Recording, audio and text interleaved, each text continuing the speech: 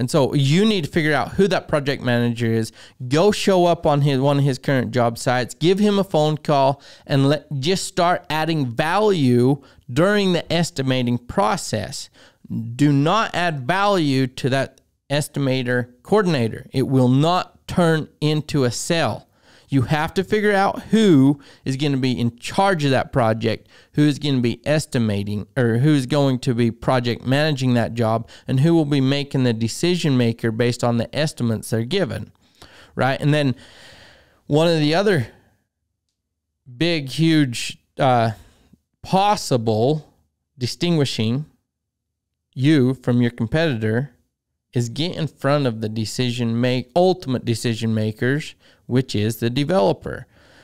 Market to developers. That's something that we got a big system coming on, and warning to all you developers that I know of and that I'm going to find out about. You're going to be getting emails and news market updates, newsletters from Tacked On Framing, because we have identified that if we can influence and get in front of the developers, we're going to have close to a 50% more chance of getting that project if we have become a part of the developer's mind, if they're thinking about us. So we're going to be marketing to them. We're not going to be marketing to go direct to them, to all of our customers and general contractors. We're not trying to go around you. We're actually going to be doing some marketing for you, because we're going to have our recommendations. We're going to have the pros and cons of different general contractors. Same with architects and engineers. We're going to have the pros and cons and examples of great architects or great engineers. There's so much value that we're going to be pumping out to our developers. Maybe some general contractor owners and that will be involved, but for the most part, it's going to be developers there. And then we're going to let that knowledge and that persuasion to use us in the framing, we're going to let that drain down the pipe from the ultimate king down the pipe to the decision maker in the general contractor. And so we'll be influenced that way. This is I'm only using this example as how we're redefining sales in the subcontractor world that only sells to the general contractor. So big difference there. One of the things, and this kind of ties into what we just got done talking about, is one of the big things that one of my estimators said was, how do we sell on price instead of, or how do we identify where the value we add outweighs the price that we give them? So they're making the decision to hire Tacked On the value we add versus the price. And I know this concept is very common, like sell based on your value, not the price. Yeah, some of that does fall into that. You need training, you need to know how to sell, you need to know all that. But a huge part of it is getting in front of decision makers. Get in front of the decision makers, because these big projects, some of the big projects that we're doing are hundreds of millions of dollars on the whole project to the general contractor. Some of these projects are huge that way. And so if they can identify what subcontractor has them the success of the project most in their heads, they're going to tend to gravitate towards that subcontractor. So if we get in front of the project managers, I said previously, then they're going to look at Tacked On Framing as someone that really wants the success of their project instead of just the contract of their project. So that's one way to get the price out the door and bring in the value that we're going to add. Get in front of the decision maker so they know we're interested in their project. We know their project through and through. Another great way is add value. I have a friendship with a great man, founder, and used to be CEO of Martin-Hirsch Construction out of Nevada. And I asked him one question. I says, "What from you, Frank?" his name is Frank Martin.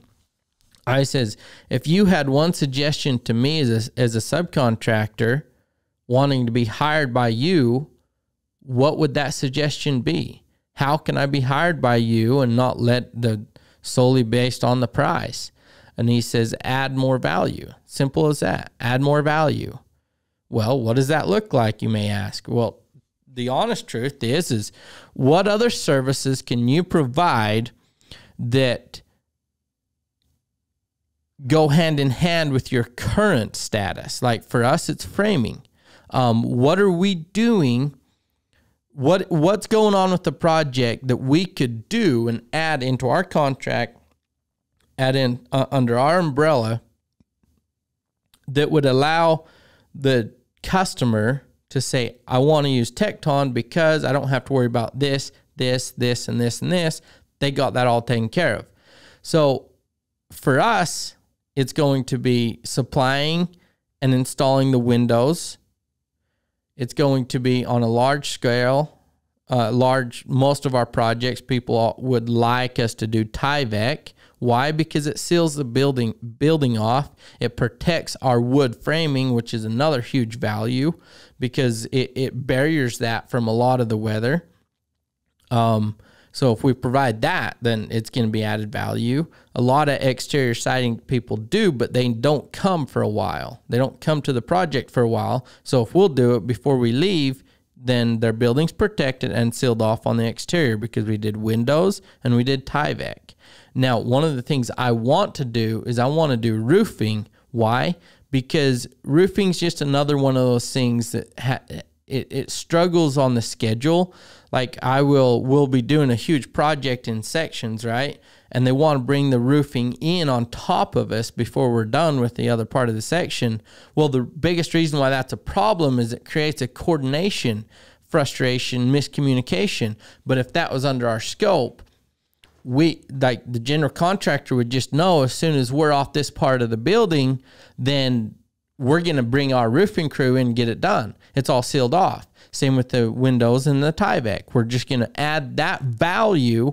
And so I want to create a added value and upsell. Our base bid is turnkey framing. Very seldom do we do labor supply. It has to be with a great contractor, a great customer.